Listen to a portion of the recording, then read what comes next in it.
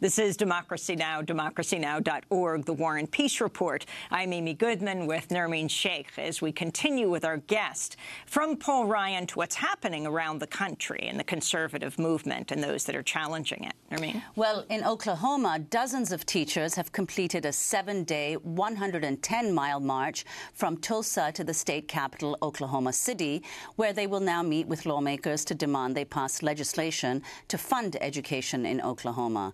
Public schools across Tulsa and Oklahoma City remain closed as thousands of teachers continue their strike into its 9th day. Our guest, Corey Robin, recently wrote on Facebook, in West Virginia, Oklahoma, Kentucky, and Arizona, we're seeing the real resistance, the most profound and deepest attack on the basic assumptions of the contemporary governing order.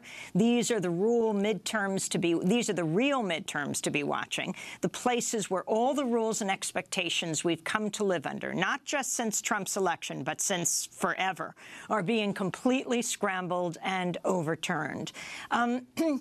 Professor Corey Robin, can you talk more about these teacher rebellions? I mean, you had the stoppage in Kentucky, you had West Virginia, and they won.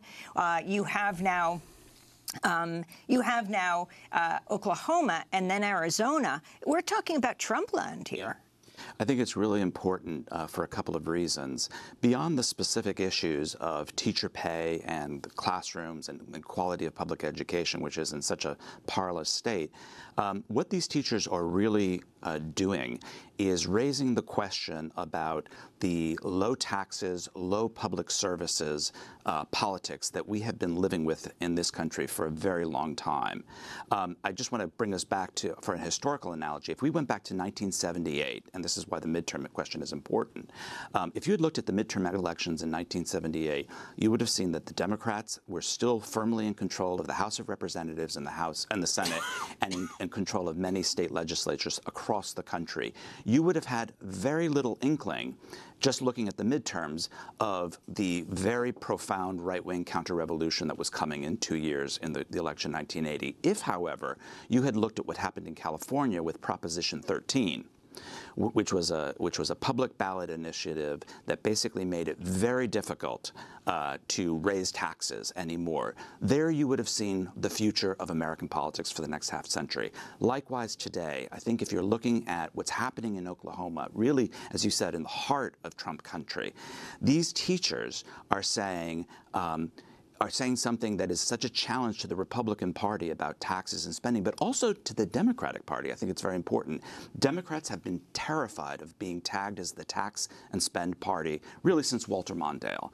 And what are these? And the only times Democrats are willing to raise taxes is to deal with the deficit or the debt. What are these teachers are saying? They're saying raise the capital gains tax, not to cut the debt or the deficit, not to be good government people, but instead to deliver vital public and services that the public needs and wants. And I think that's the real challenge that they're posing. This is such an astounding story that's happening in Oklahoma. You have schools that are only operating 4 days a week because they don't have enough money for the 5th day, and the teachers don't have enough money to teach for the 5th day because they need 2nd and 3rd jobs. We had a teacher who was taught, for 20 years, and so had her husband. And her husband, on his day off, he sells his own blood products. It's horrible. But in a way, it's just a very extreme version, I think, of what happens in a lot of states. I mean, I teach at the University of New York. It used to be one of the crown jewels of the city and of the state. It has also been systematically underfunded and defunded by both Republicans and Democrats alike. This is a national problem. What's so amazing is that it's being confronted in the place where you would think there would be the most support for it. And not only are they doing this— You're talking about Governor Cuomo, Democratic governor. Yes, Cuomo Democratic, here in New York. And going way back to his father as well, defunded CUNY. But Mario Cuomo.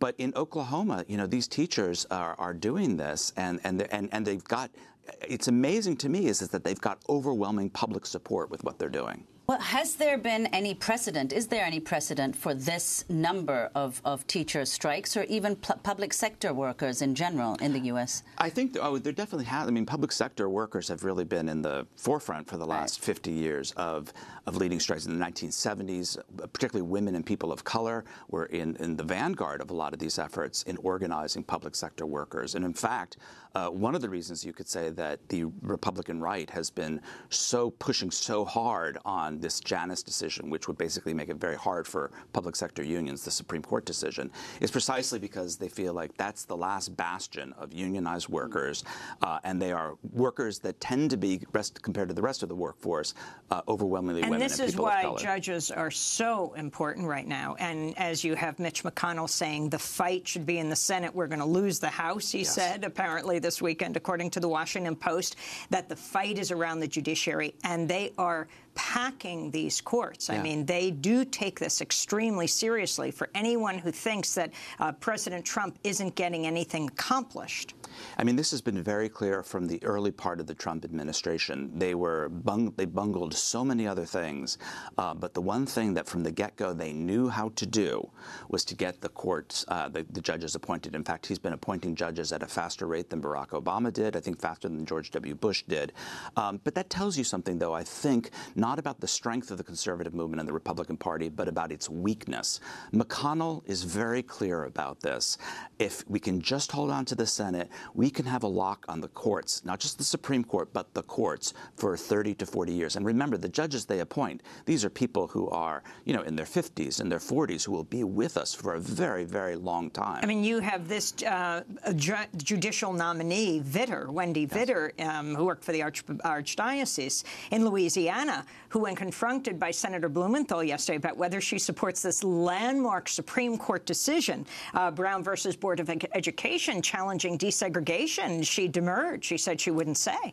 Yes, well, this is the big strategy all the conservative justices and nominees have been pioneering, really going back to Judge Bork in the 1980s, which is say nothing, make no statements whatsoever about your points of view, and you can present yourself as if you're, remember Clarence Thomas said he had no opinion whatsoever on Roe v. Wade. He claimed he had never even had a conversation about Roe v. Wade, even though he was in law school when Roe v. Wade was decided. So this is a long-standing strategy to say nothing about what your opinions are and get you in that way. And you have Stephen Reinhart now, who has just died. A Ninth Circuit Court of Appeals, a huge deal, was the last of President Jimmy Carter's federal judicial appointees. Trump can now remake the Ninth Circuit. Yeah, I mean, and this is really the goal. I mean, it's been really astonishing, again, given the dysfunction and the disorganization that we've seen throughout this administration, their inability to pursue things on so many fronts. But when it comes to this is something that they've been very focused on, almost maniacally so. Well, can you talk about, Corey, the rise of someone like Bernie Sanders and all the movements, the Occupy Wall Street movement, Black Lives Matter, in the context of what you were saying earlier, that these strikes are geared towards not just Republicans, are opposed not just to Republican policies, but also Democrat policies? Yeah. So, as I've said, the Conservative Party, the Conservative movement and the Republican Party is quite weak, I think. And in part, the reason why it's so weak is because conservatism, as a historical project, really was overwhelmingly successful. The fundamental target of conservatism, number one, was the labor movement, and compared to what the heyday of American labor, completely succeeded in destroying it. And the second target was the Black freedom struggle, and they were very successful in destroying that struggle as well. So conservatism, I think we have to realize, has been very successful. And what you're seeing now, I think, on the left, in both Occupy, Bernie Sanders, the teacher strikes, Black Lives Matters, is a growing confrontation within the left, a growing reckoning of how successful, in fact, conservatism has been and how feckless and ineffective the Democratic Party and traditional liberalism has been in opposing this.